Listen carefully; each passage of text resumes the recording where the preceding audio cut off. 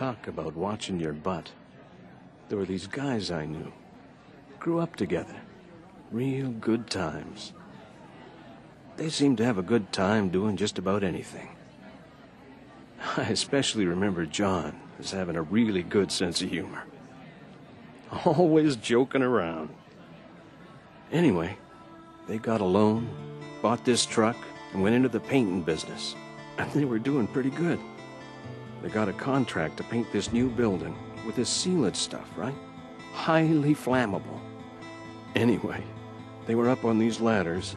No one remembered to check about the power lines. I guess it never occurred to anybody. So John swung his pole up by this power line, right? It's hard to say, but it didn't even look like he touched it. Well, the sucker arced right across to John's wooden pole, electrocuted John, and then I'd seen the whole freaking shooting match explode. Poof! Well, there's this great big ball of flame. Bill was thrown clear or jumped clear, I don't know. But still he got burned pretty bad because the paint was like burning napalm, eh? The cops said it was hard to tell whether the shock or the fire killed John, because all that was left of him was a pile of charcoal, because the heat from the fire was so intense. People say they saw him moving around in the flames, but the coroner said it was just the body expanding and contracting in the heat. I always watch myself around power lines.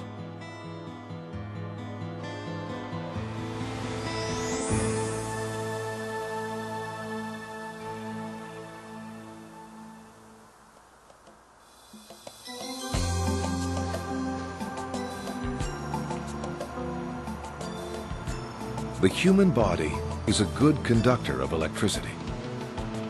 Voltages of any level can have an effect on you. Even small amounts of current can kill.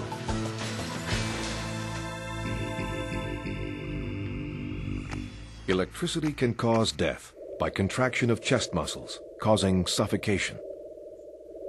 Also, temporary paralysis of the respiratory system can occur, long after the victim has been separated from the power source. The heart can stop. Death results as vital organs are starved for oxygen. The heart, unable to recover, begins to die.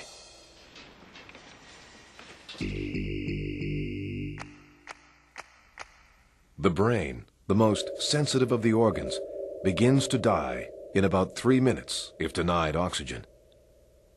Body tissue can be so badly burned that shock can kill the victim. Working around power lines can be safe. It requires planning, knowledge, and application of the regulations, and the cooperation of the local power authority. You should know how to operate equipment safely in these situations and keep a healthy distance from the lines at all times. WCB regulations state the minimum distances that must be maintained from high voltage lines for personnel, material, equipment, and machinery are 3 meters or 10 feet. This applies to lines carrying 751 volts to 75,000 volts. Between 75,000 and 250,000 volts, increase the distance to 4.6 meters or 15 feet. 250,000 to 550,000 volts requires a minimum distance of 6.1 meters or 20 feet. If you have any doubts as to the limits of approach, contact the power company for guidance and advice. Always make sure you're a safe distance from electrical sources when you're working. If the minimum clearance can't be maintained, contact the power company who will, for a charge, guard and erect visual warnings, reroute, or if necessary, de-energize the line. You also need to contact the WCB before proceeding. You should always have a safety watcher standing by who is a good judge of distances and can direct traffic and equipment away from lines. Dump trucks, while moving with their boxes up, are particularly at risk in urban areas. Scaffolding should be erected keeping in mind the required distances from power lines. And don't attempt to fall trees near power lines. Contact the power company for advice, particularly when working near unstable or damaged poles.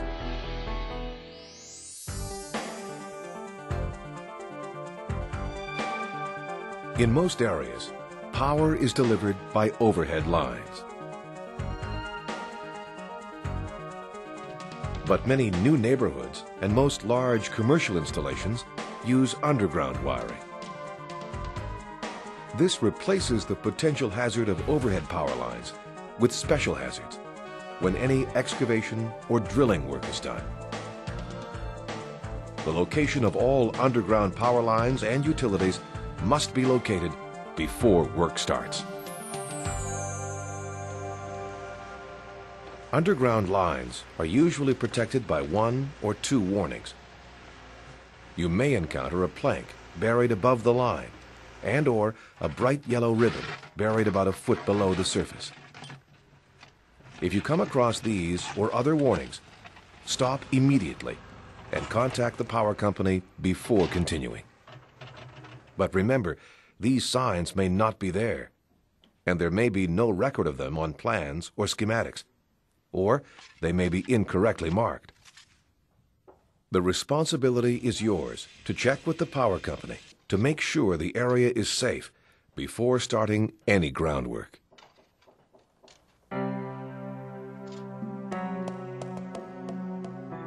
Even though you are working outside the minimum distance requirements, equipment failure or loss of control can cause contact. If this happens, stay on the machine. It's generally the safest place. If you have to work on the ground, work with radio signal equipment or non-conductive cables such as fiber optics. It's important to understand why it's safer to stay on the machine during an electrical contact. It involves the flowing of electricity from source to ground.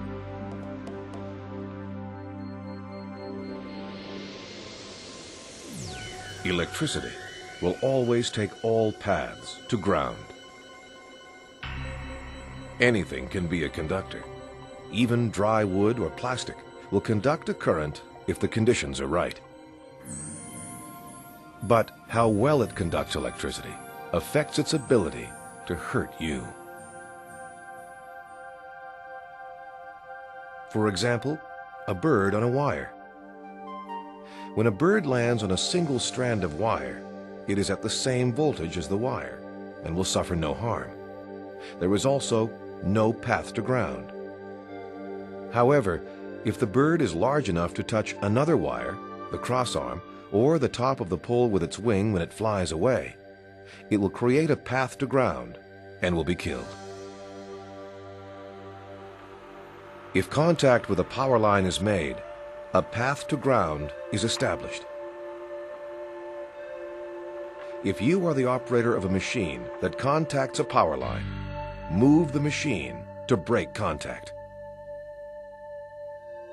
If the machine cannot be moved and there is no immediate danger from fire, stay where you are.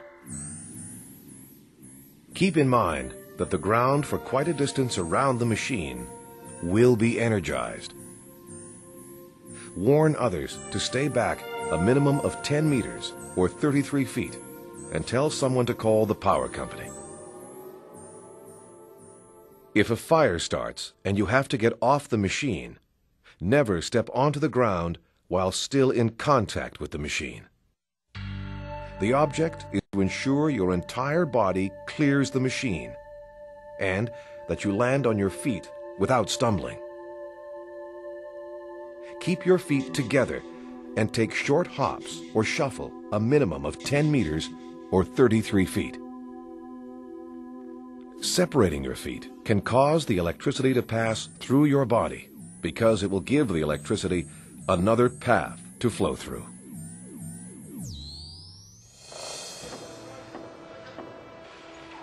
Power lines can be dangerous. Working near or under them requires knowledge, caution, and common sense. Know the regulations and work carefully around power lines. Electricity travels at the speed of light. That doesn't leave much time to get out of the way. It only takes an instant to create a bright arc.